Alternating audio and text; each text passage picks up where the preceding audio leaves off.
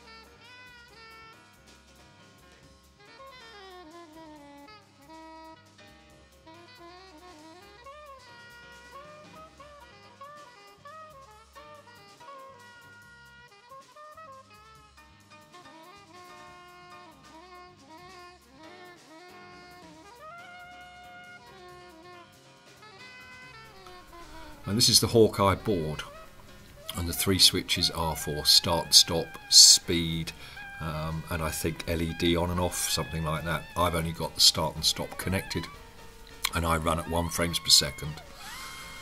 This is the sensor that I bought from Imaging Source with the lens holder. I think the sensor was about £80, the lens and the lens holder £40, £50, something like that. And there's the lens mounted on the sensor board ready to go on to the mod board. And there we can see the camera fitted through the board ready to face the gate to capture 1 frame a second into image sequence. That's the control board for the Hawkeye fitted. It takes its power from the power supply that's already there. Needless to say, I've disconnected the take-up because we all know my thoughts on the take-up motor on the Wolverine scanner. With or without a Hawkeye, it's a piece of junk.